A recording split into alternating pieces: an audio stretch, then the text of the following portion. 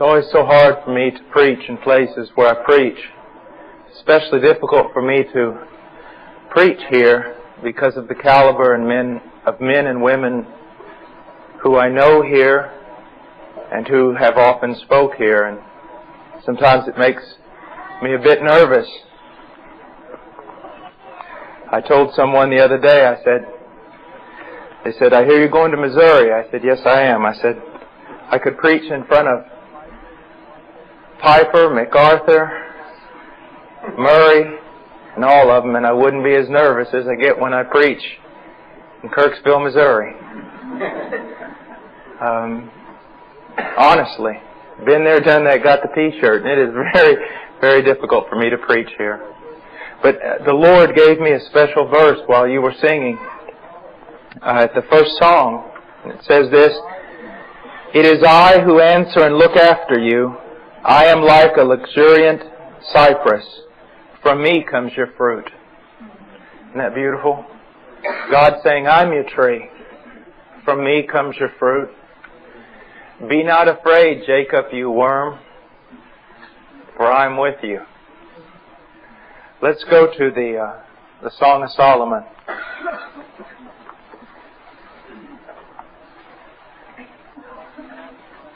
Song of Solomon, chapter 4.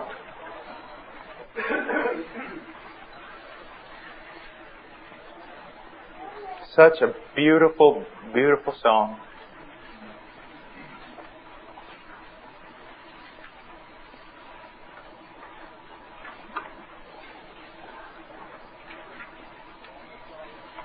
Song of Solomon, chapter 4, verse 7. "You are altogether beautiful, my darling, and there is no blemish in you." This is the bridegroom speaking to the bride. This is God speaking to you. This is Jesus Christ speaking to His church. Look at how He looks at you. I know so often that when we preach, particularly in the places where I have to preach, where the great majority of the churches that I preach in, the great majority of the people that are there, I would say more than 75% are unregenerated and do not know God. Because of that, we're so quick and so often we're pointing out sin and trying to convince men of their need of Christ. But sometimes believers do not hear enough something that is clear throughout all Scripture. And it's found in these verses right here. "You are altogether beautiful, my darling, and there is no blemish in you, because the one who saved you has made you this way. He's declared you to be like this. He shed His blood for you." If you're a Christian here tonight and you're struggling against sin and you desire passionately to please Christ and be a blessing to Him, and you mourn so often when you look in the mirror and you see all the ways in which you come short, sometimes you need to hear this. That when He looks at you, He sees no blemish, because He Himself has put away your blemishes with His own scars, with His own wounds, with the wrath of God that He took on that cross in your place. Sometimes you need to rejoice. Sometimes you saints need to hear that He has done a good work on your behalf. He's done a solid work, a strong work, a work that will not fade, that will not run, that will not dissolve with time. He has shed His blood on a tree for you. And by virtue and by power of what He has done for you, you are without blemish. And that He loves you. And look what He calls you. He says, "You are altogether beautiful, my darling, and there is no blemish in you." He calls you darling. I remember hearing a man speak about Samuel Rutherford, and speaking that how his letters were seemed to be a bit too feminine for him. But then he acknowledged the writer. He said, "It's probably more my problem than it is Samuel Rutherford's." And it's hard for us as men oftentimes to look at this passage, to be called darling, but look at it in the context of the church. This dearness that God has for you.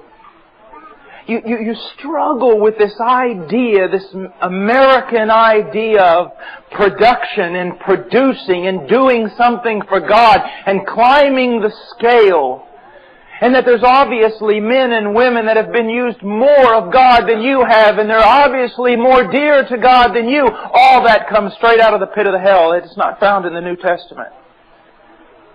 That you are dearly loved. You can't do anything to make Him love you less. You can't do anything to make Him love you more. You cannot be more darling to Him. He doesn't simply love you. You are darling to Him, and you will always be darling to Him. Always. Because He has done a work so that it will always be so. To be His darling does not depend upon what you deserve or your own virtue or merit. To be His darling, He has made you His darling by His own work. And His own work is solid and strong and permanent and eternal, immutable. It will not change. He's always there loving you. He's always there looking to you, desiring you, loving you. It'll never change. Never. And He says in verse 8, "Come with me from Lebanon, my bride. May you come with me from Lebanon. Journey down from the summit of Amana, from the summit of Senir and Hebron, from the dens of lions, from the mountains of leopards." He's wanting to retreat. He's wanting to retreat with the one He loves. We are so militant today in our Christianity. Onward, Christian soldier, marching as to war. I'm a missionary. That has meaning to me. But that is not the essence of my Christian life. It is not marching onward into war with Christ so much. It is retreating with Christ to solitary places. It is hiding with Christ under the shadow of His wing. It's communing with Christ. So much busyness, so much doing, so many things, so much noise. Even in our praying, you young Christians, your mouth is going before your knee even hits the floor. In silence, in the quiet of the night, in listening, in retreating with Him and tarrying with Him. He says, come down. Come down from all your busyness. Come down from all your so many thoughts and so much thinking and so much striving and everything else. Come down from that. Be like the psalmist said, who said that he didn't really preoccupy himself or get involved with so many great things, but that he walked by God and with God like a weaned child. Whatever happened to those verses that said you must be converted to be like a child? To play, to share, to experience, to be there with Him. You want to do so much, and you're going to find, young minister, you're going to find that much of your doing has been promoted by flesh and a desire for honor and glory. Real love for God is demonstrated not in advancing in power, but in retreating in communion. To be with Him. Just to be with Him, and that is enough. The man, the woman who will set their one goal to commune with God and to be with Him, everything else will fall in place. Absolutely everything else will fall in place. And He says, from the dens of lions and from the mountains of leopards, you put yourself in so many dangerous places. You put your eyes on so many dangerous things. You open up your ears to so many things that can hurt you terribly. He's calling you away from that. You've got to understand something. When God calls us away from sin, it's not like a prison guard or a taskmaster or a cold, vile school marm who wants to break us in half and make us disciplined to a rule.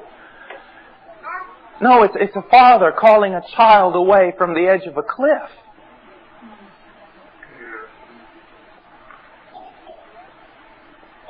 It's a lover calling his love away from lust that can destroy and rape and pillage and do harm that cannot be undone. It's a voice of love. It's broken. It's cracking. It's saying, come. Stay away from that. Get away from that. Please get away from that. Don't take another step. Come back. There's so many things out there that want to destroy you and can destroy you. And He's calling you away from them. He's given you His Word as a means of discerning that which is evil, so that you would run from it like the plague, and discerning that which is good, so that you'd cleave to it like a lover. His Word has not been set upon you just to drive you in the ground or make you some type of slave that knows nothing of a personal relationship. His Word has been given to you to save you, and to bring you joy, and to bring you in communion with Him. And it's so important that you discern that Word. Because I've got some young college people here, let me just tell you something. I'm going to probably run rabbits because I want to do so many things tonight that I probably shouldn't attempt to do. I had a college student come to me the other day. Now, this wasn't just your run-of-the-mill carnal Christian. This was a young man who I know passionately seeks after God. He came into my office and he was broken. He says, Pastor, I just don't know what to do anymore, and I'm not his pastor. He came all the way from a university, an hour away, just to talk to him. He says, I don't know what I'm going to do. I said, what's wrong? He says, my fiancé and I said, what? We just can't get this right. I said, what is it that you need to get right? He says, well, I pray, I read the Word, I'm doing everything I can, but when we get together and we get alone, sometimes one thing leads to another, and we haven't fallen into more immorality, but we've come close, and then we just want to rip our own hearts out. We feel terrible. We don't know what to do. And I said, your counselors, what do they tell you to do? Well, they tell me it's a problem among young people, and I need to pray, and I need to read the Word, and I need to be strong. I said, your counselors are fools.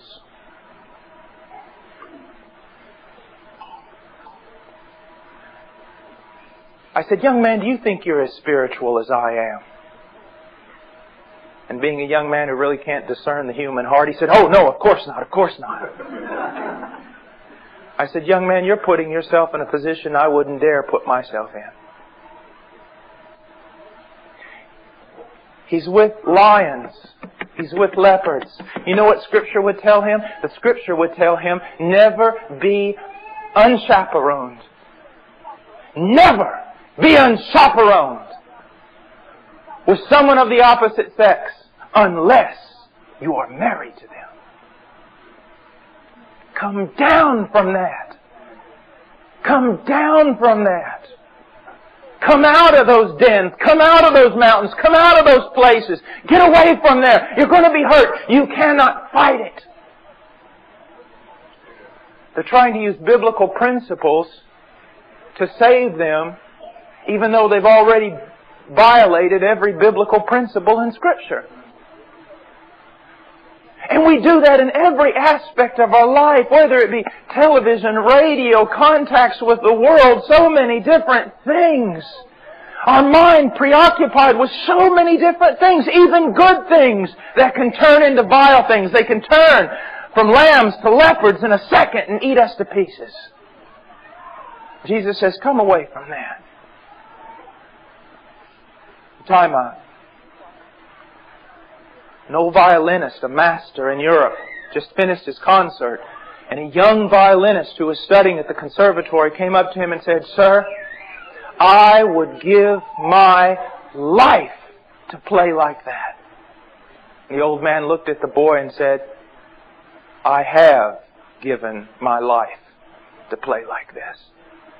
So many young men will see men who are preaching or see men whom God has His hand upon them and they say, I give my life to do that. I give my life. Yes, you'll have to. And part of that of giving your life is realizing something. I've got to come down from those dangerous places. I've got to avoid them like the plague. I have to be afraid with them. I'm not to fight against them. I'm to never come in contact with them. I'm to have a hedge built around me with the Word of God. I'm to have the hedge built around me with men godlier and older than I. I have a group of men who watch me like a hawk.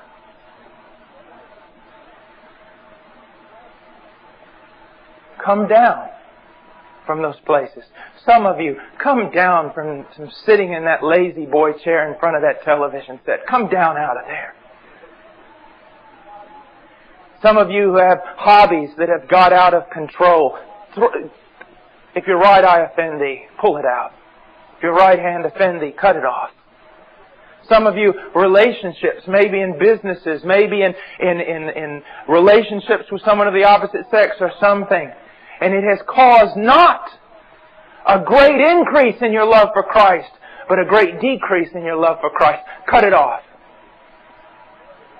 Get it away from you. Avoid it like the plague. Come down from there. Come back to Him. Notice He's saying come down. He's not saying come up. Our bridegroom is meek and He's lowly. His bride is to be meek and lowly. And her beauty is found in her quiet submission and her lowliness. He said, take my yoke upon you. To meet with Jesus, you come down. You come down. You settle down. You come down. You quiet down. Fall down.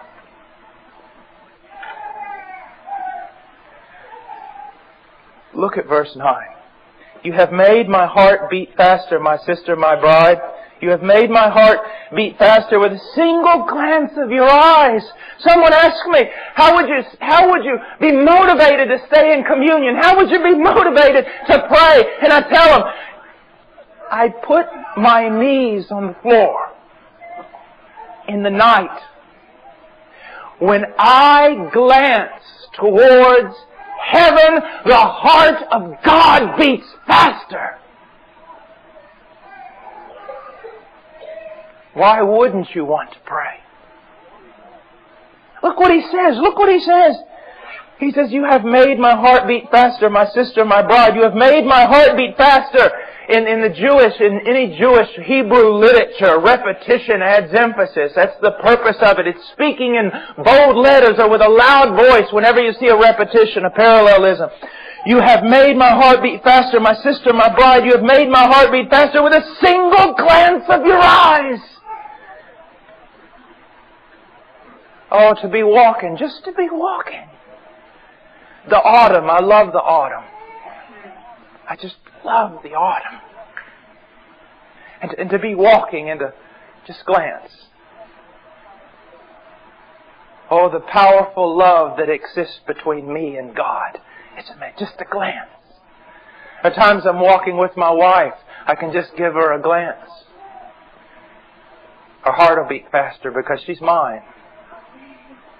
Just a glance up at heaven and the very heart of God beats faster. Doesn't that make you want to pray? This is not work. I was trying to tell a young student yesterday, just a wonderful young man, I don't know if he's here tonight. I said, son, you've got to realize something. Bible study is done with your boots on. Intercessory prayer is done with your boots on. That is work. That is ministry. Communion is another thing. Communion is another thing. Being in that Word, not just to grab a hold of these great truths of theology that sometimes can wrestle your brain into a donut. No.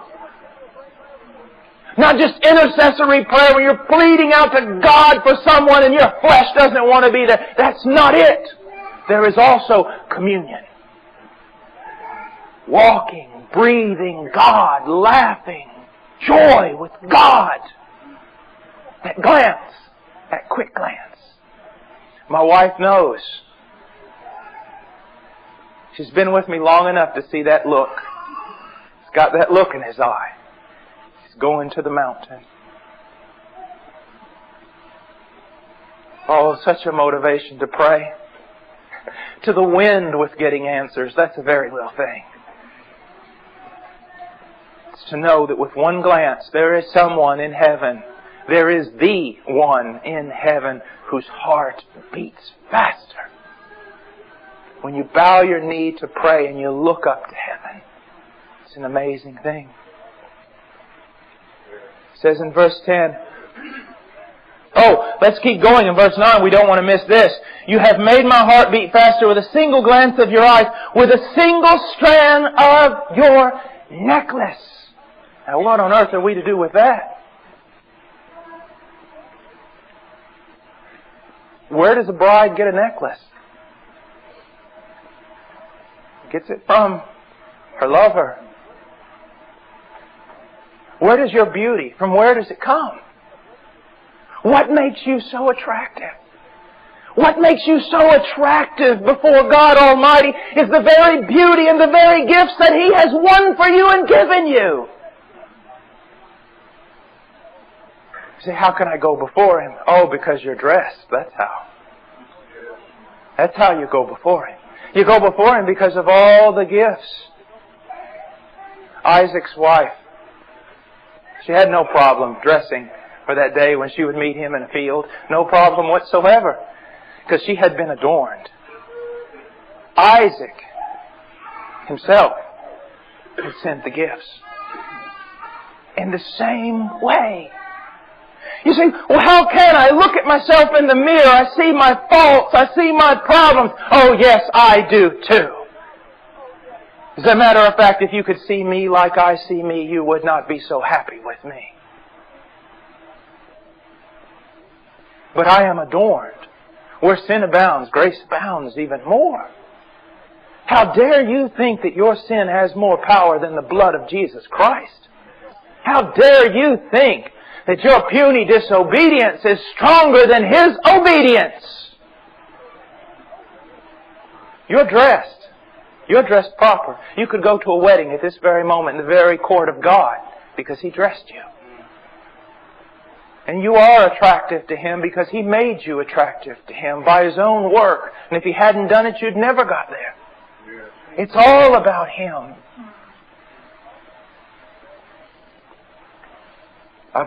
Just a quick thought here,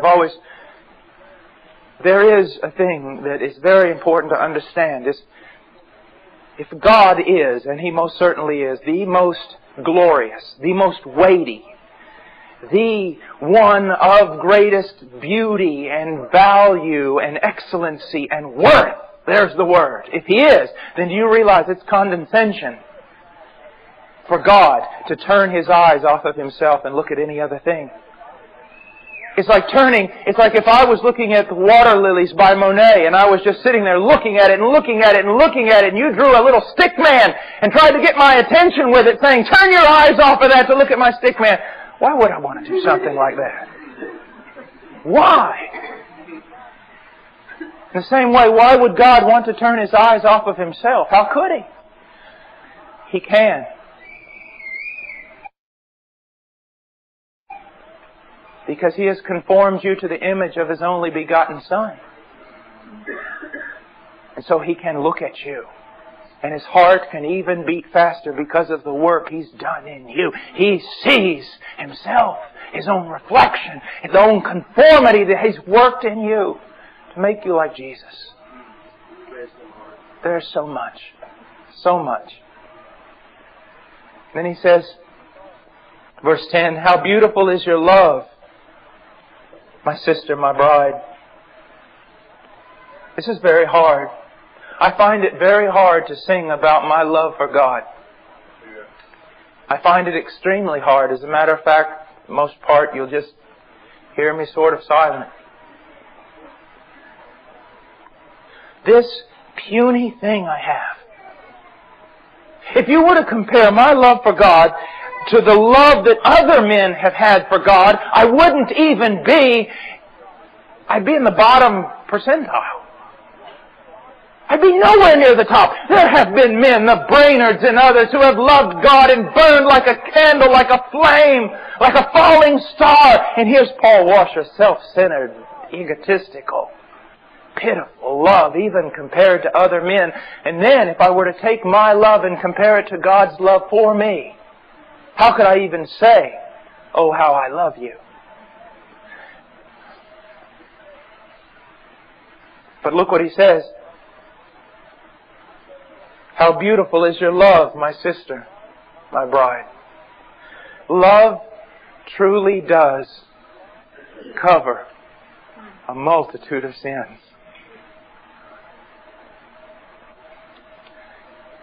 I'm going to say something that's going to sound a little bit heretical, but stick with me.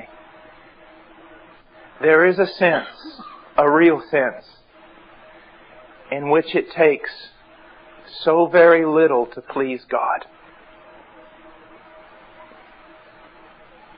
Because God loves you so very much. Now please understand me. Because He is talking about the love that is beautiful to Him, but we know it's not. It's not even beautiful to us.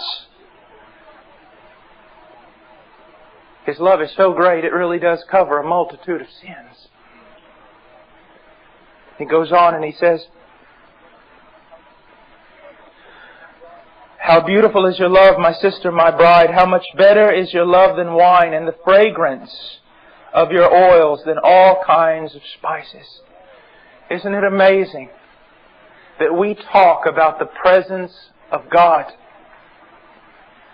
How beautiful is the presence of God, the fragrance of God's presence. How much it is just worth. It has so much worth. It is so wondrous. It is beyond words to describe. The presence of God is such a joy. And here we have God speaking the same thing about our presence to Him. He is not a God who tolerates you. And I hear that preached over and over, not directly, but it's in there. The God who tolerates you because He has to. The God who tolerates you because of the blood. No! The God who loves you. The God who desires you. The God who yearns for you. You can come to a God like that very easy. Oh, you can come to a God like that. It is so hard to come to people in this world because of sin. Do you realize that? We are so insecure. My little boy one time, it just drove me to tears. I walked into the bedroom, and the moment he saw me, he went like this. There wasn't a doubt in his mind that his father was going to receive him. That his father was going to love him. That his father was full of joy to see him. But you know what's going to happen to my little boy? If he lives long enough, he's going to be crushed. He's going to be beaten. He is going to have so many things happen to him that is going to introduce insecurity in his life to the point where before he ever extends his arms, there will be the question, shall I be received or will I be rejected? Well, you can forget about that now. Just forget about that. You say, well, I don't know if I'm worthy to be received. You're not. Get that in your head. It'll take you a long way. You're not. You never will be. But that is not the point. Your unworthiness is swallowed up by His love. This is all about Him. You have finally walked through a door where all that stuff doesn't matter anymore. It's been taken care of. It's over now. When it's finished, like that song said, when it was finished like our Savior said, it was really finished. It was a done deal. Love was opened up. Mercy was opened up. A fountain was opened up. And not all the powers of hell could close it down. Not all the bad preaching in the world could ever close it down. There's a place for you now. And it's not for you just part-time. And it's not for you just when you get it right. And it's not for you just because you're really dedicated. And it's not for you just because you're involved in missions. And it's not for you because you wear holy pants and eat beans. It is for you because Christ Jesus made it for you. And it's always yours. And you can always go there. And you don't have to go far. You never have to go far. Not when your lover is omnipresent. Not when He's everywhere all the time in His fullness. You do not have to go far. It says, your love is better than wine, and the fragrance of your oils than all kinds of spices. Your lips, my bride, drip honey. Honey and milk are under your tongue, and the fragrance of your garments is like the fragrance of Lebanon. Words and presence. Words and presence. You so want to talk about yourself. I understand that. I do. If there's one thing I understand, you desire to speak about yourself. You do. And you bore a lot of your friends. I have found that in witnessing to people, the only thing I need to do is listen. And they will talk for hours. And when they have exhausted themselves, they will give me the opportunity to speak. Because people have so many things they feel, so many things they desire to tell, so many experiences. And even when they've told them all, they don't feel satisfied because they couldn't tell them completely. Well, there's someone who longs to hear your voice. And there's not many of them out there. But there is someone who longs to hear your voice. Any kind of voice. Most importantly, an honest voice. Oh, an honest voice. A young man asked me last night, he said, you're talking about a passion, you're talking about seeking God with a full heart. What happens when you don't have a full heart and you don't have passion? I said, oh, that's very easy. I said, you go to God and you say, I don't have passion. I don't have a full heart. I don't know what to do. And I can't fix it. You see, the answer to everything is to always go to God, period. Do you know everything will be fixed by just one thing? Seek me. Seek Him. Just seek Him. I don't care what it is in your life. I don't care where it is, what it is, what's happened. It doesn't matter to me. There is one solution. Seek Him. Cry out to Him and keep crying out to Him and seek Him and keep seeking Him. That's it. That's it. Almost everything people ask me nowadays. How do you do this? What do you do this? How can you fix this? This. Seek Him. Seek Him. Call out to Him. Wait. Wait.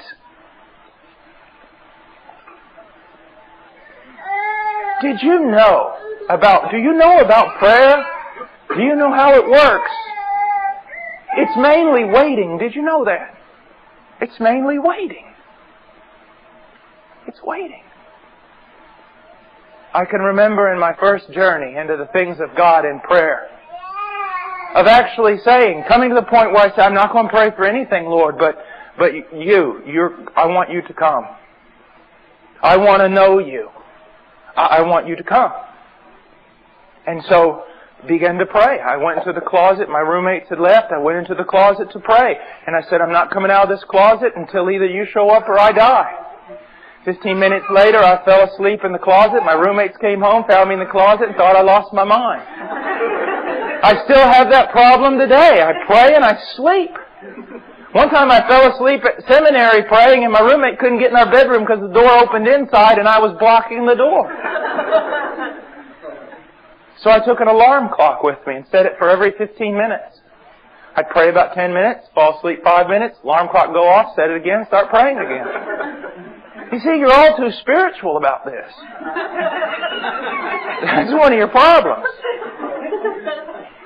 And I got to the point where this is literally what I did for weeks and weeks and weeks. 2 and 3 hours a night. Lord, it's been 3 months. 10 days, 5 hours, you still haven't come. Lord, I just sat here for an hour and a half and you still haven't come. I'll be back tomorrow. You think I'm kidding? I'm not. Waiting at a door.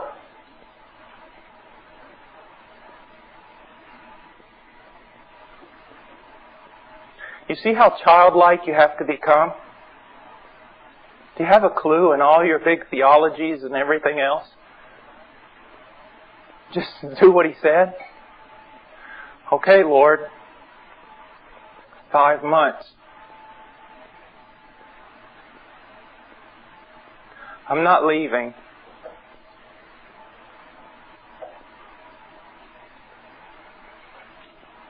And He came. Came.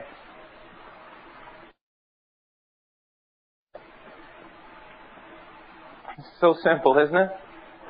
So childlike and goofy. So unorthodox and ignoble. I'm going to pray. I'm going to wait. I know my Redeemer lives. I have this mental picture just in my mind of a peasant just waiting at the back door of a king's home. Dews on the ground. It's been there all night. Not rude, not yelling, not making noise. Just waiting. Waiting. Because His promises are true. His promises are true. And then it talks about fragrance, doesn't it? It says again, here we go. It says, your lips, my bride, drip honey. Honey and milk are under your tongue, and the fragrance of your garments is like the fragrance of lemon. There again, the presence of God. No, the presence of you to God. Do you know how I knew I was in love with my wife? One of the ways I knew, I could be with her without saying a word. That's it. Just like to be with her. I don't like to go anywhere without my wife. Just there she is, right here. Just right here. We're going wherever we're at. There she is. Presence. Do you forget that God is a person? Have you forgotten that? In all the bigness and everything else that you've heard about God, have you forgotten that? He desires your fellowship.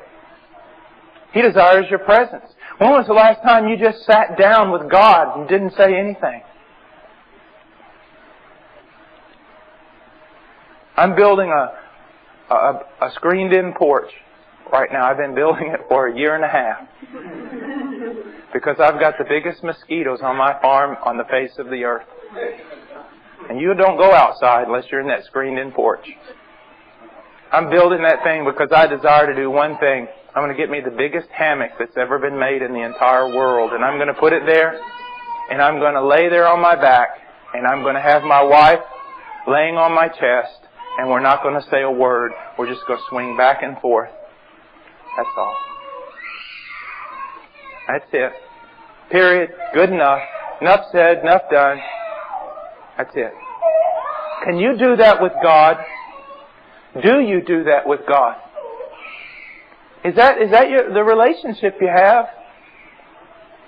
Oh, be careful. You're much closer to a works-oriented type of religion than you believe. You're much closer to that than you actually believe. Can you just do that? Martha, Martha, Martha. Oh, He doesn't need you. He doesn't need you. Do you know why God does all this stuff with you in the first place? Because you make it more difficult and He gets more glory because He has to exert more power.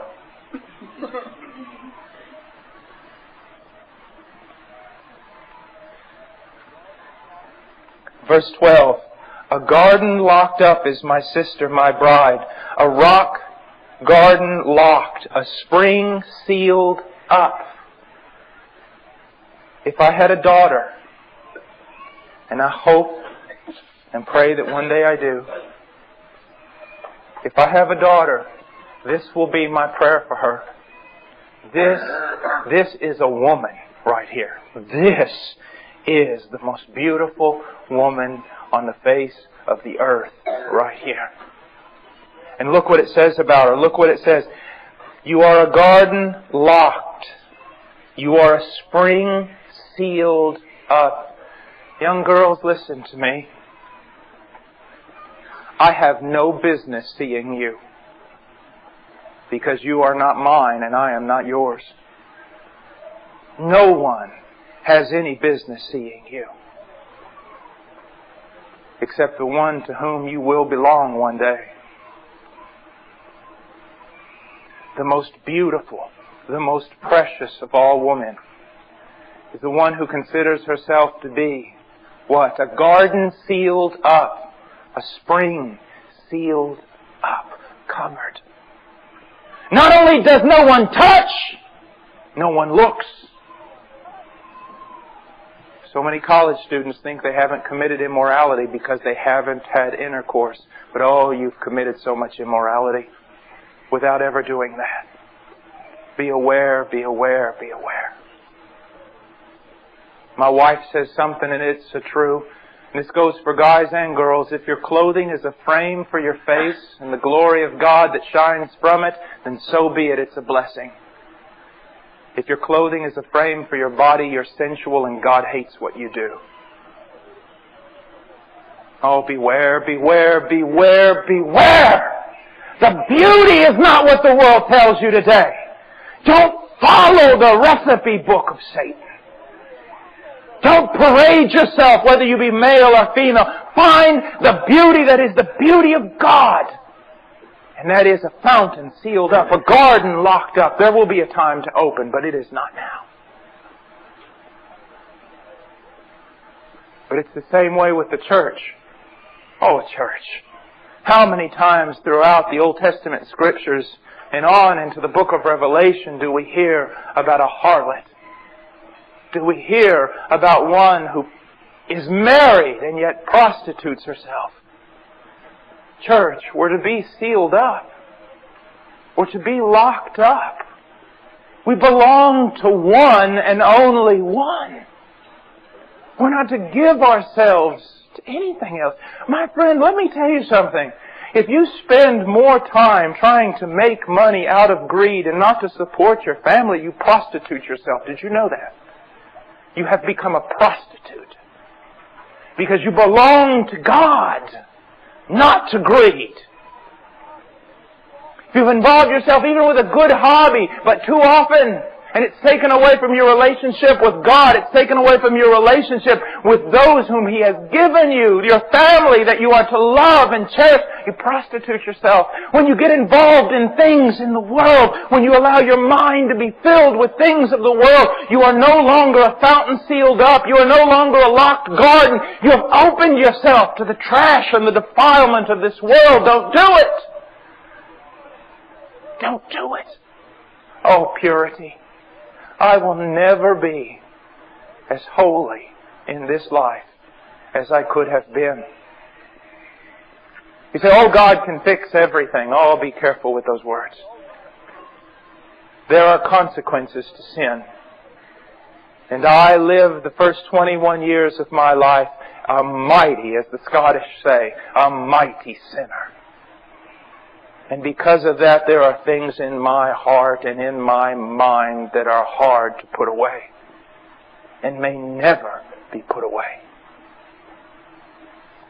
Oh, if I'd only been a fountain, a spring, a garden locked up and sealed, awaiting only one. And oh, the church, Christian, if only you would lock yourself away from all these other silly, disgusting loves and give yourself to the one who's the only one who loves you.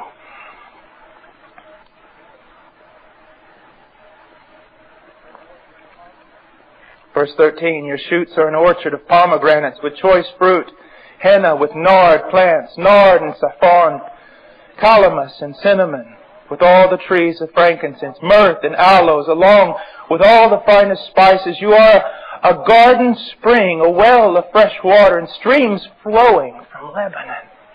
Fruitful. Fruitful.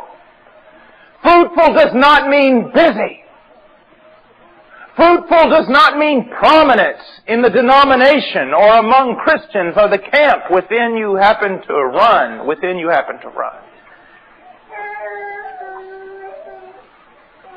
There are so many famous Christians who have not borne fruit. They've been famous, made famous by men. There are so many big shots and superstars that are not fruitful in the kingdom of God because they were made big shots and superstars by their own talent and by men who do not understand the counsels of God. fruitfulness is something that springs forth. Why? Because the divine sap runs through you. That divine sap, that Holy Spirit runs through you. And therefore you're fruitful. You are fruitful because He flows through you. And it requires so little work. You'd be amazed. You would be amazed. In the fruitfulness. And there are men of God and women of God here who can testify to what I'm saying. In times of greatest fruitfulness, I have exerted often less, much less effort in seeking God, in being united with our head, in being united with the vine. Fruit just comes natural. You don't see apple trees out there doing calisthenics. You don't see them grinding and moaning and forcing out fruit. You don't see it by nature. By what flows through them, by the root system, they just produce. And here's something very important. Be careful about desiring a ministry. Be careful. Be careful. I'm not so sure Jesus had a ministry. I think Jesus just had a life. It's not very far away. Once you say you have a ministry, it's not very far away that you will say, I have a profession.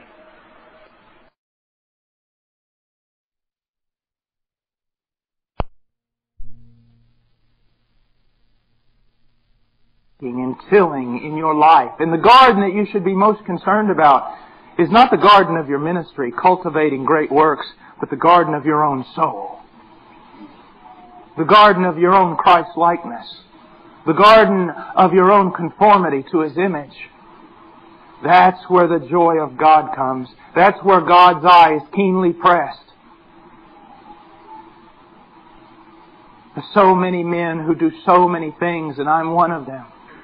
But cultivating the fruitful life, Christ-likeness, is very, very important. I have spoke in great churches. If you call anything great something that has more than 1,000 members or 2,000 or 3,000 members. And I have spoke to some of those pastors, and when they talk about church growth and everything else, their eyes light up like you cannot believe. You start talking about the glories of Jesus Christ, they're looking over your shoulder at the calendar and they don't have a clue as to what you're talking about. They've cultivated great ministries. They know not the glory of Christ.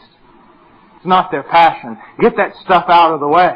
I got more important things to do. You have nothing more important to do than cultivate a garden, and a garden of Christ-likeness. That's what brings pleasure to God. Do you not realize that God uses mighty sinners? The greatest of sinners that have ever lived on the face of the earth, God in His providence has used them, and they found their way in hell when they closed their eyes. Being used of God doesn't mean a whole lot. Being Christ-like means a whole lot. That's what matters. That's what matters. Now I want you to look at something here. She says, awake, O north wind, and come, wind of the south. Make my garden breathe out fragrance. Let its spices be wafted abroad. May my beloved come into his garden and eat its choice fruit. Her one desire is that the fragrance of her life, the fragrance of her garden, the fragrance of her work would somehow be carried by the wind to her lover, and that would draw him to her. Do you remember when you were like that? If you can't, then I would be worried about my salvation. But do you remember when you were like that? Do you remember when television was a very, very little thing? Do you remember when your great desire was to read the Word? And your great desire was to pray? And your great desire was to be like Him? And your great desire was to just be before Him somehow, that He would take notice of you, that He would come and tarry with you for a while. The greatest desire you had as a young Christian maybe was just to be in His presence, to know that He took notice. I remember the first time that I witnessed to somebody, it was almost like I was looking out the corner of my eye to see if He was looking. I desired so much. Almost like the relationship with a father that I didn't have. It was almost like when you're playing basketball and you make that goal and the first thing you look at is, where's Dad in the stands? Where's Big Brother in the stands? Did he see that? It's the same way. Was there ever a point in time in your life, because there was in mine and so many of the saints that I talk to, and I know some of you can identify with what I'm saying, that there was a time in your life when the only thing you wanted was to be pleasing to Him, and that pleasure would draw Him to you, and that you would have communion with Him. Oh, what a wonderful, wonderful life one has when that's the desire of their heart. Now here's something very important. This is a king. She's made a garden for a king. And this just isn't any king. I mean, this king has thousands of people making gardens for him. Do you realize that? He's employed thousands upon thousands of people to prepare the gardens in his palace. What on earth does he need with a little puny garden from a little girl? As a matter of fact, can you imagine people walking by? What are you doing? I'm making a garden, and I'm hoping that the king will come see my garden. And they look at her. What? A few melons and a few vines? The king has 30,000 men working on a garden over here to the east. You actually think he's going to come by your garden? Take pleasure in this puny little thing you've done?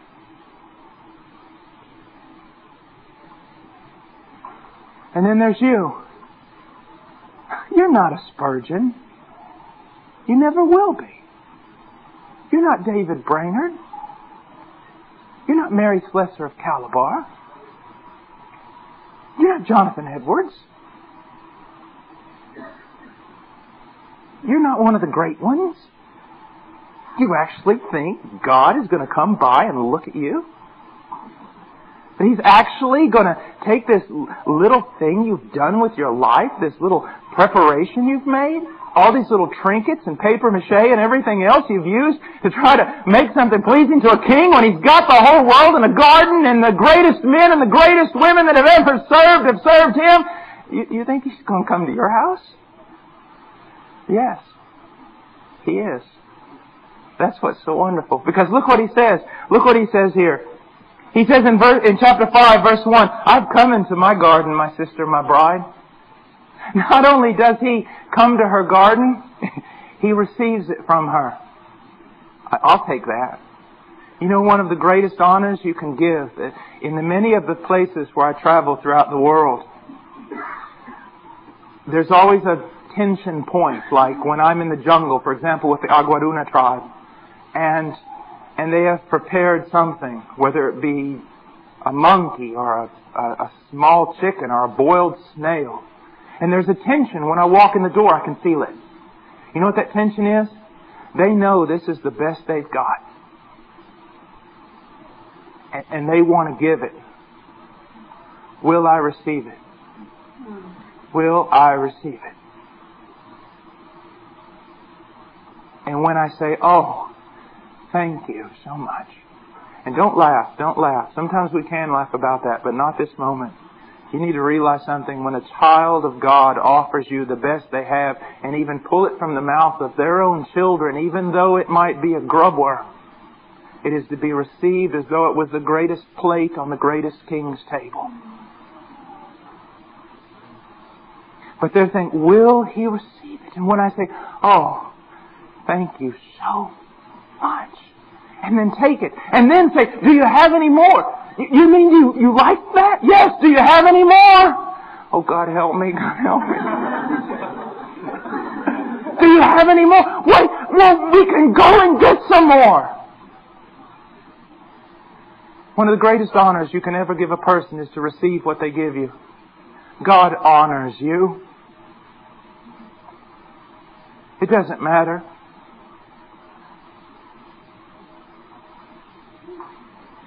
He loves you so much. He'll receive it. Those times when you go out there, I just want to read my Bible because I just desire to be pleasing to Him. Or I'm just going to turn away from that. I know it's a little thing, but I'm going to turn away from it because I just want to be pleasing to Him. He receives it. I take it. I take that gift. I receive that. Oh, I've got this little ministry now. Lately the Lord's laid it on my heart that, I write out little verses and I pray over them, and then when I go to church on Sunday, I just ask God to lead me and I give them to people, and it's just been such a blessing in my life. And Satan and his henchmen look at that and go, you've got to be kidding me. And Jesus Christ says, heaven, be silent. Let's gaze for a moment at this precious garden that my daughter has given me. Oh, He's so different. And if He wasn't different, I'd be dead. If He wasn't different, I'd be miserable. If He wasn't different than everybody, there'd be no hope. But praise God for 1,000 tongues to sing. He's different. He's different than you ever believed. He's different than all the preaching you've ever heard. He's different than the most godly person and the most loving person you have ever seen. There's just as much difference. A wise man told me there's just as much difference between an archangel and God as there is between a worm and God, because God is just completely different from everything. Completely unique. His love is so high, my ways are not your ways, my thoughts are not your thoughts. Oh, praise God. What a love, what a love. You're free. You're free. You're really loved. It goes on. He says, I have come into my garden, my sister, my bride. I have gathered my mirth along with my balsam. I have eaten my honeycomb and my honey. I have drunk my wine and my milk. Oh, He's not just receiving it. He's not just like me there in the Aguaduna tribe trying to swallow this thing down. Oh, He's not that way. He is relishing it. Why? Because it's spectacular? No, because it came from you. The first time my son is able to give me a Father's Day card that he is drawing, I can't wait. I'm going to frame that thing. It's just so wonderful. I mean, a stick man like this. You see, it's not about his ability to draw. It's who he is. My love has been set upon him, a love he has not earned. He won't even know anything about it till probably he has a child. It's not a love he earned. So the greatness of my love is not a response to his greatness or the greatness of his love for me. I have set my seal of love upon that boy. And therefore the gift he gives is greater than any gift any artist could ever give. And Jesus said, and if you being evil can love that way, then what's the Father like who is not evil?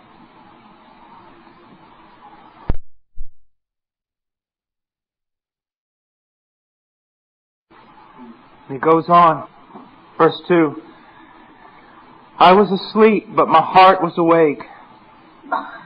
A voice, my beloved, was knocking. Open to me, my sister, my darling, my dove, my perfect one, for my head is drenched with dew, my locks with the damp of the night. Oh, here he comes. Here he comes. Oh, he's always coming. Always coming.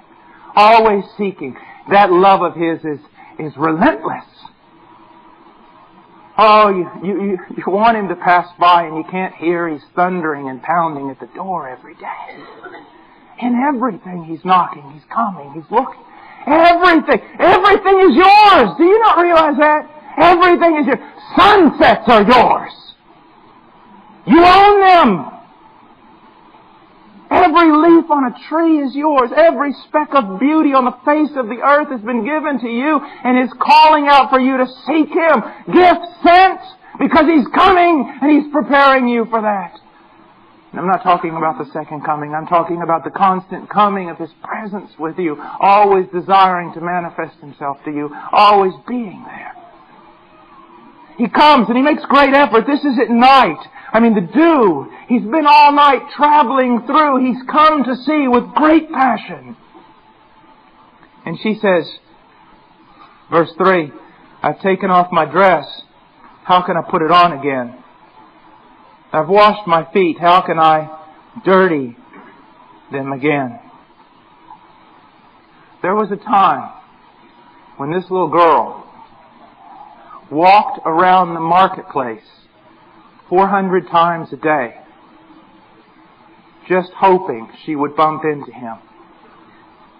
She stood on street corners where he would pass by and waited there in the heat of the sun, just hoping to catch one glimpse of him. What's happened? What's happened? Now he comes a-pounding on the door. She's too tired to get out of bed.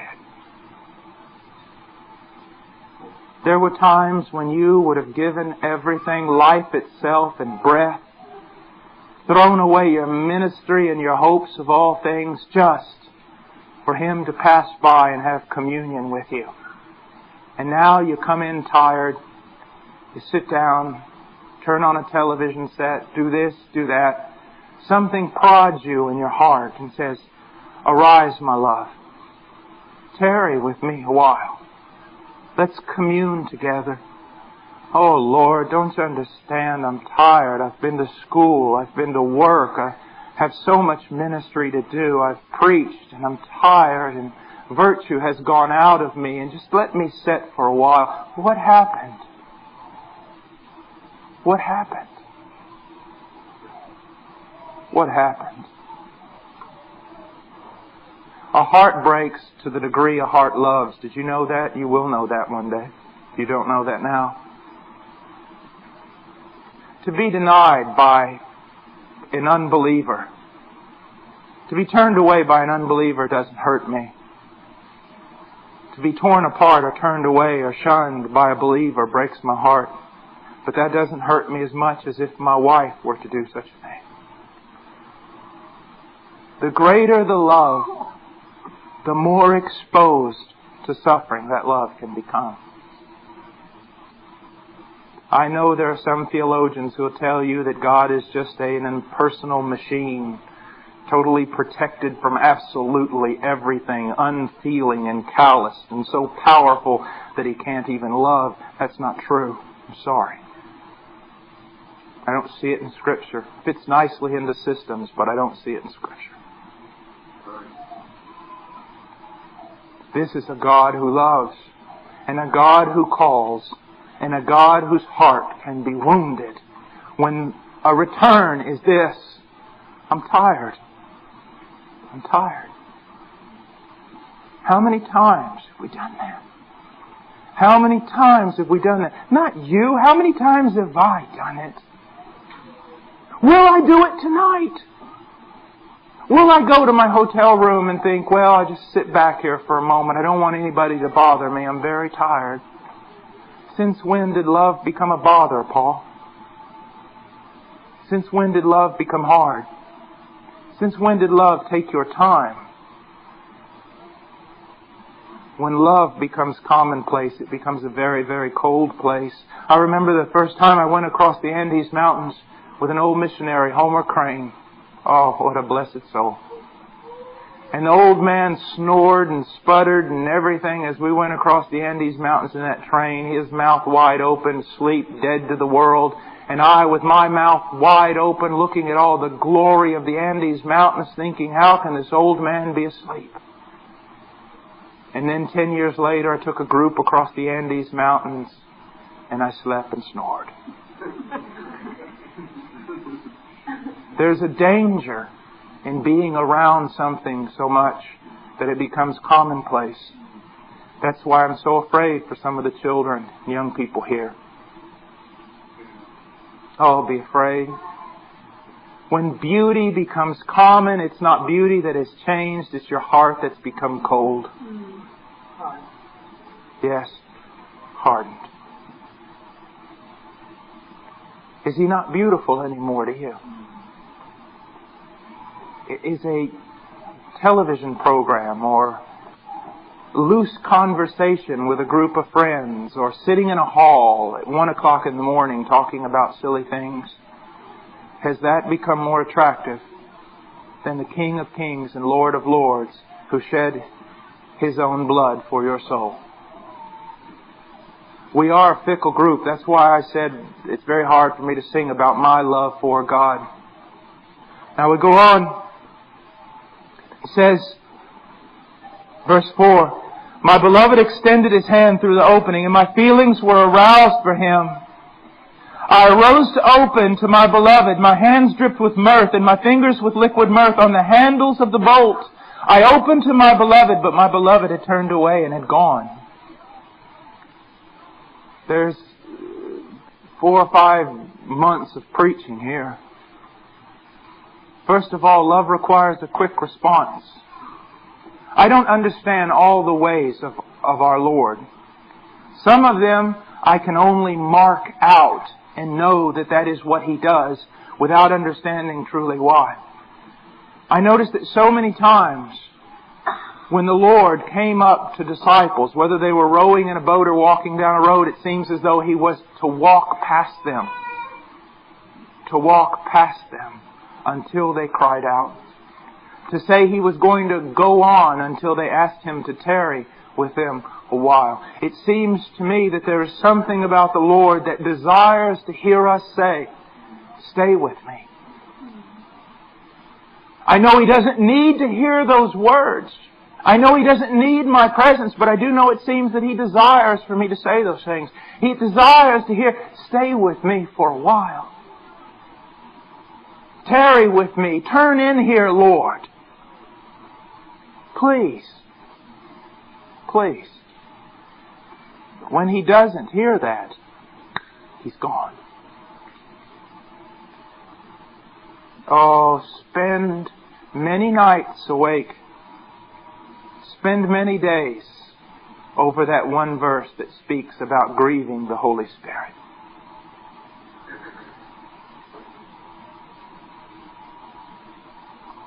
Grieving the Holy Spirit. Grieving the Christ. Grieving God. Oh, it wouldn't take adultery on my part to grieve my wife. It would only take a lack of interest. It would only take a lack of desire to turn in. How my wife longs to hear me say, go with me. Come with me. Stay with me. How the Lord longs to hear those words from you. From you. And when He doesn't hear them, He's gone. Now look what happens. She jumps up. She goes. Speaks about handles and such, dripping with mirth and fragrance. There is, some believe, a tradition, there is a way in which when someone came to the door, particularly a caller or a bridegroom or someone engaged, would come to the door. If no one was home, they would leave their calling card. It wasn't a printed card, but it was a certain fragrance, a mirth, a perfume that they would pour on the door, that they would put on the door handle to tell the one that they loved and the one they missed because they were not home, I have come and you were not here. It would be very easy to accept me going to my house and knocking on the door and the door not opening because my wife was not there. It would be a tremendous difficulty for me to knock on the door and the door not open because my wife did not open the door. And this is the case. And he leaves his calling card, his fragrance. Now, I have known many Christians, and I have known this for myself. Now listen carefully. If you haven't gone through this and you desire to walk with the Lord, you will. There was a time when a young Christian crying out to God, seeking His presence, when the presence of Almighty God became more real to me than the presence of any one of you here in this building. Or the whole bunch of you gathered together, the presence of God was more real than you are right now. Some of you know about seeking the Lord in your youth, in your Christianity, when it was young, and crying out to Him and knowing His presence and just reveling in that presence. But then it becomes commonplace. You become disinterested. You no longer seek. You no longer heed His voice. You no longer, when He prompts your heart to come and tarry with Him, you no longer respond quickly, and that presence seems to go. And then your prayer life becomes one of clinging to a fragrance, but no presence. Of going down on your knees and crying out night after night, "Oh God, I desire You. Where are You, God? Come, God. Please help me, God. I miss You, God." I hear so many Christians praying. And when they pray, they are not reveling in the presence of God that is theirs, but they are seeking the presence because it seems to have gone. I remember when my wife and I were apart for 82 days. Because of work I had to do in the jungle, different things. I'll never do that again. It wasn't biblical when I did it the first time. I was wrong. But I came out of the jungle and I made it back to a little apartment we had, and she was in the States. And I was so lonely I thought I was going to die. And I rummaged around the closet and I found a sweater she used to wear. And I remember sitting there on that couch, on the bed, and I could smell her fragrance in that sweater. I could hug that sweater. I could sense if I closed my eyes that she was there, but when I opened them, she wasn't. I was holding on to something that had been. Holding on to a fragrance, but not the person. And that's the same thing that's going on here. She had the fragrance, but she didn't have the person. He was gone. Love requires a quick response. And her love grew commonplace and lazy. So it goes on. Verse 6, "I opened to my beloved, but my beloved had turned away and had gone."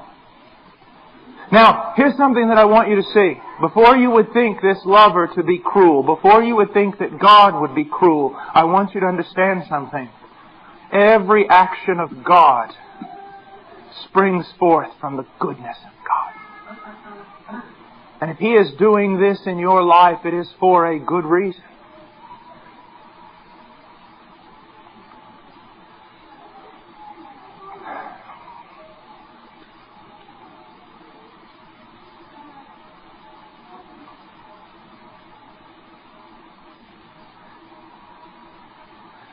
The fall of Adam and Eve and the curses that fell upon the world. You know about them. Death, misery, futility. Judgments, yes, they are. No doubt about it. But a keener eye will see something laying behind those judgments that you need to see. Every one of those judgments is an act of mercy. What if God had left the world in its perfect state? Left us without one reminder of our fallenness, so that we played ourselves and pleasured ourselves all the way into hell without one thing to remind us of our need of Him. My dear friend, I'm 40, and as preachers go, that's still very young. But I don't know if so much it's the years or the mileage that's making me tired. But I've come to see something. My body is not as strong as it used to be, but every time I get up in the morning and my body hurts, it is a reminder of my fallenness and my deep need of grace and of salvation. Every hair that turns gray and every one that falls from my head reminds me of my deep need of God. Every bit of futility in the ministry. Oh, kiss that hand that strikes you. Because it's that very hand that sobers you and awakens you to the fact that you desperately need God. And you desperately need grace. You so desperately need it. And everything that God does in this world that seems to be judgment and discipline and can rightly be called that, with a keener eye you can look farther behind that and you see a well of mercy. That everything is crying out to you to look at your weakness, to look at your fallenness, and to run to His plenty, to run to His salvation, to run to His power, to run to His mercy, to run to Him. Everything. Every problem, every trial, every wind that blows is a good thing. In 20 years of preaching, I have learned to kiss the hand that strikes me much more than kiss the one that feeds me. Because it's those wounds that have saved my soul. And this separation for a moment is not some self-centered separation of a love that has been rejected. He's not that way. Oh, He's not that way. You and I are that way, but don't make Him like you. One little thing I could do to you tonight. Do you realize that? I could say one little thing to you that would offend you, and you would turn out of this church, you would not come back here tomorrow, and you would also tell everybody, I heard that Paul Washer preach, and he was very offensive, and I didn't think he knew what he was talking about in the first place. Because of what? You and I are not like God. We respond to how others treat us. And we walk away sullen and selfish and self-centered, wounded. Most of our wounds are not wounds. They're just our selfishness. He hurt me. I'm not going back there. She said this about me. I'll not show her a kind face again. Or I'll love her but at a distance. Oh, hypocrite. Filthy, abominable hypocrisy. God does not leave her this way. He does not leave you that way because He is so wounded and offended, and He'll show you. That's the way preachers preach Him. You say, oh, you don't preach on the judgment of God? Oh, I preach on the judgment and wrath of God. But I suppose I'm talking to believers tonight. And there was a son many years ago who drank down that wrath on your behalf.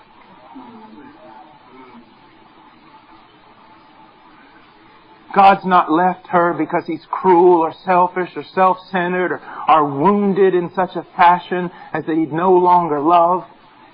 He's not that way.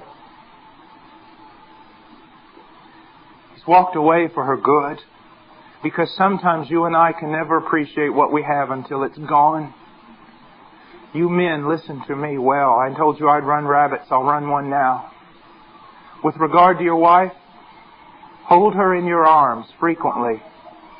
And as her eyes are closed and she knows not what you're thinking, try to see her as 85 years old or 90, barely breathing, as frail and tiny as though the wind could pick her up and carry her away, about ready to face the shadow of death. Look at her that way and then ask yourselves, will there be regret? Did I not love her as I should have loved her? Did I miss the opportunity to give myself to this daughter of God? Look at it that way. Always love that way. Always love with death in your face. That sounds very bad. Sounds very Shakespearean. Let me tell you, it's true. I have seen too many people die. My father died in my arms. My sister died. My brother died. I've stepped over more dead bodies and had more blood on my tennis shoes than I ever want to talk about. This life is so frail, so tiny, so dangerously weaving about. You love with all your might while you got the chance. To the wind with everything else. If I could just love my wife, I would go to the grave a happy man. Forget the ministry. Forget everything else. If I could just love as Jesus loved. If I could just love that boy as Jesus loved.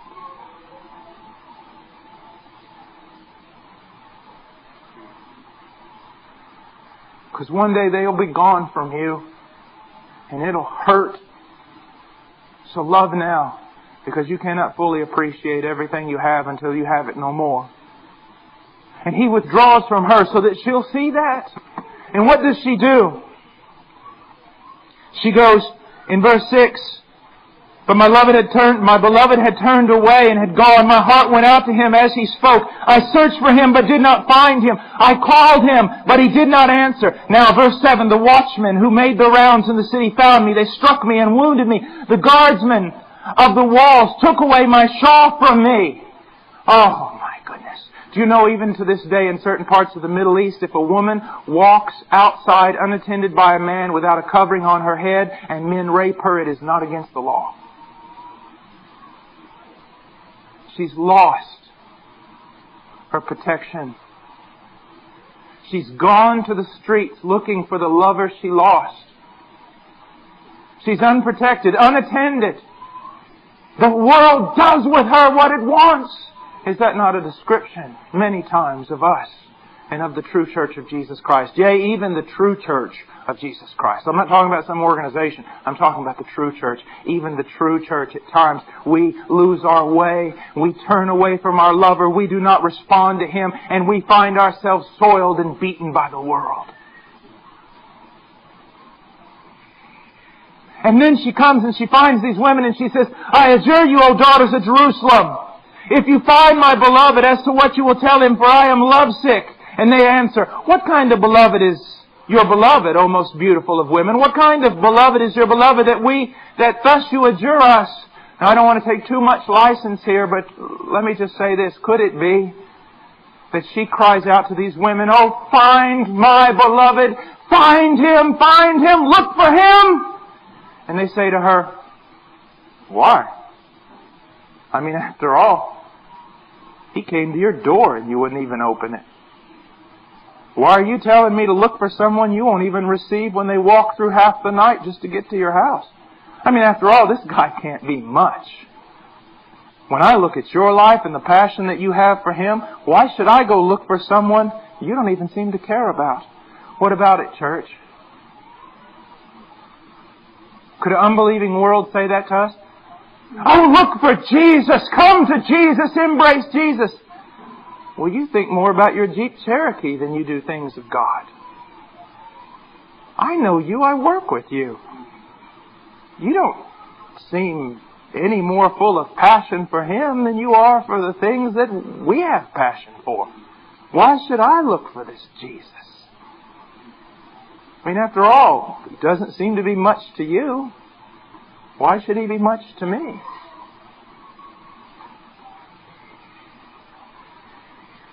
And then verse 10 comes the revival. She begins to think. She begins to repeat what she knew. Do you wonder, does God care about piles of rocks, my friend? Why was He having Israel pile rocks up everywhere? Did you ever think about that? Go across the river, pile up rocks. Do this, pile up rocks. Do this, pile up rocks. Why pile up so many rocks? What is this thing about rocks? It's not rocks, it's remember. Remember what I have done. Remember who I am. We forget so easily. And then a song like the song tonight just grabs you. This is my beloved. And off she goes. She begins to remember, but they hear her remember. She says, my beloved is dazzling and ruddy, outstanding among 10,000. His head is like gold, pure gold. His locks are like clusters of dates and black as a raven. Now that doesn't make much sense. Goes on, his eyes are like doves beside streams of water, bathed in milk and reposed in their setting. His cheeks are like bed of balsam, banks of sweet-scented herbs. His lips are lilies dripping with liquid mirth. His hands are rods of gold set with beryl. His abdomen is carved ivory inlaid with sapphires. His legs are pillars of alabaster set on pillars of pure gold. His appearance is like Lebanon, choice as the cedars. His mouth is full of sweetness, and He is wholly desirable. This is my beloved, and this is my friend, O daughters of Jerusalem. She is saying even terms here that are contradictory. She's saying some things that don't even seem to make much sense. And you know what?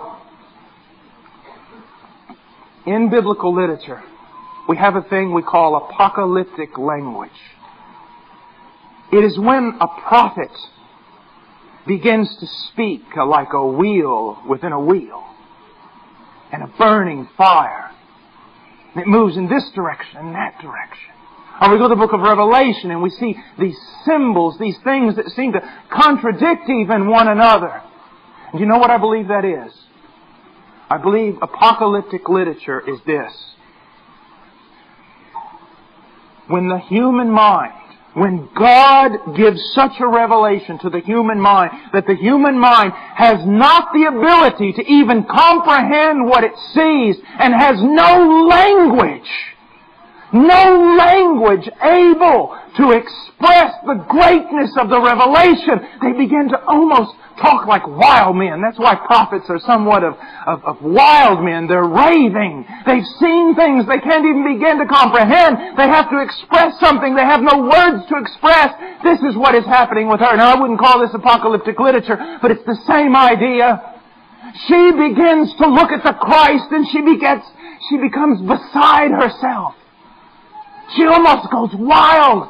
She's looking in every direction, every word she's ever thought of, every thought she's ever had. She is striving and desiring to find some way to describe the beauty and the grandeur and the glory and the worth of this one that she loves. Oh, we're so careful to be cultured. I hate it. Love doesn't know anything about culture or being couth. We witness to people and we want to make sure they don't think we're fanatics. So we write out a few little laws that we try to get them to subscribe to, and if they do, we pronounce them born again. We witness to them so cold and so careful and so professional and so clean. Every seminary that ever says that their ministers are professionals ought to be burnt to the ground. Now, what we see here is someone talking about their beloved and they go wild. When was the last time you ever started trying to, instead of debating, instead of going through 4 spiritual laws, when was it ever that you just talked to a believer and tried to describe to them the glory and the beauty of Jesus? And your eyes fill up with tears and you really don't care anymore. That's what's going on here. And look at the response. Chapter 6, verse 1. Where is your beloved gone, O most beautiful among women? Where is your beloved turned that we may seek Him with you? Man, if He's like that. I've never heard of anybody like that. I've never seen anybody like that. I've never felt a love like that. I've never seen what I see in you right now when you talk about Him, how your eyes fill with fire and your heart with joy and your mind with peace. Where is He at? We'll look for Him too.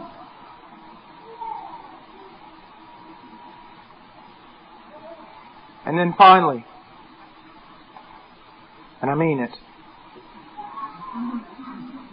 verse 2, my beloved has gone down to his garden, to the beds of balsam, to pasture his flock in the gardens and gather lilies. Isn't this amazing? She's offended him in the worst way a man could ever be offended. She's been soiled by the world. Don't you think those watchmen and those guards are talking all around town? Just like Hosea, when he goes to buy back his bride. Those men, the way they looked at him when he walked up to that auction block.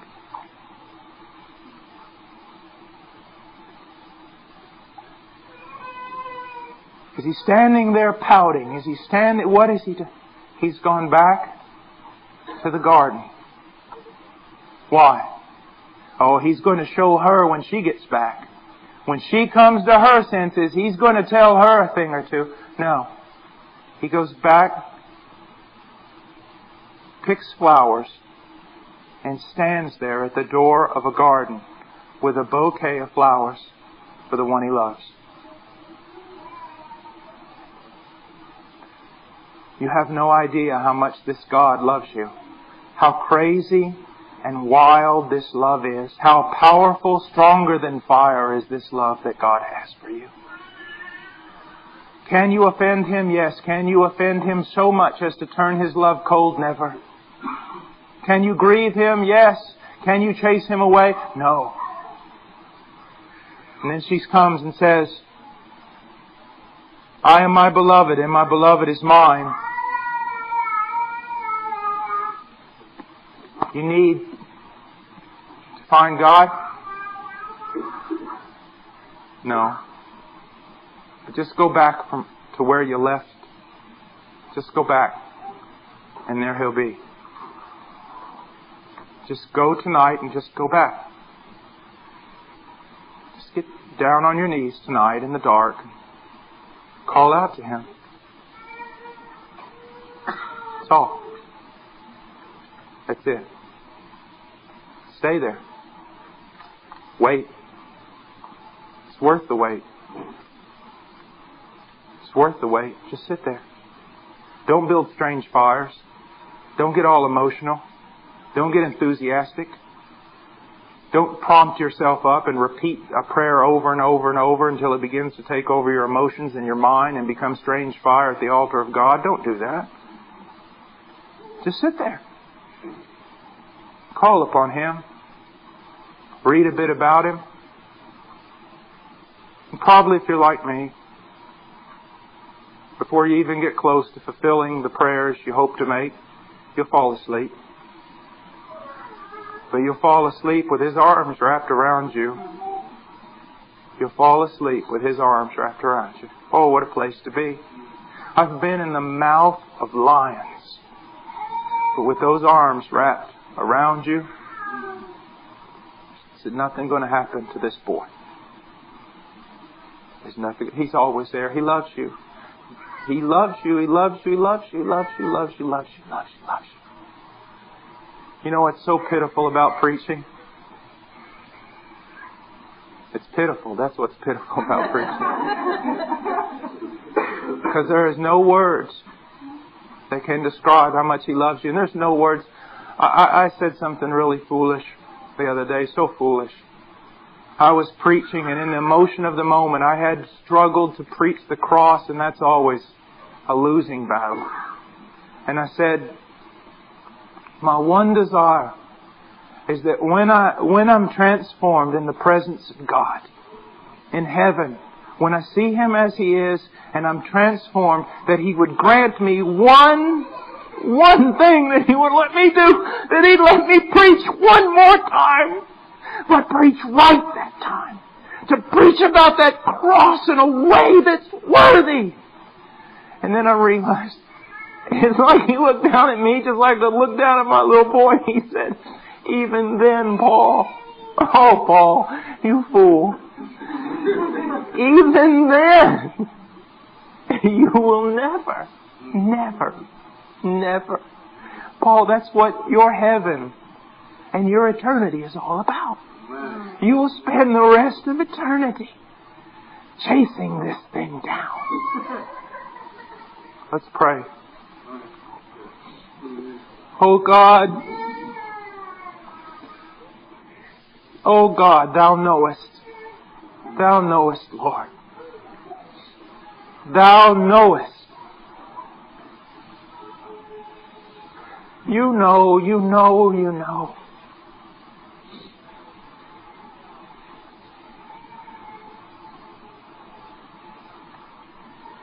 Amen.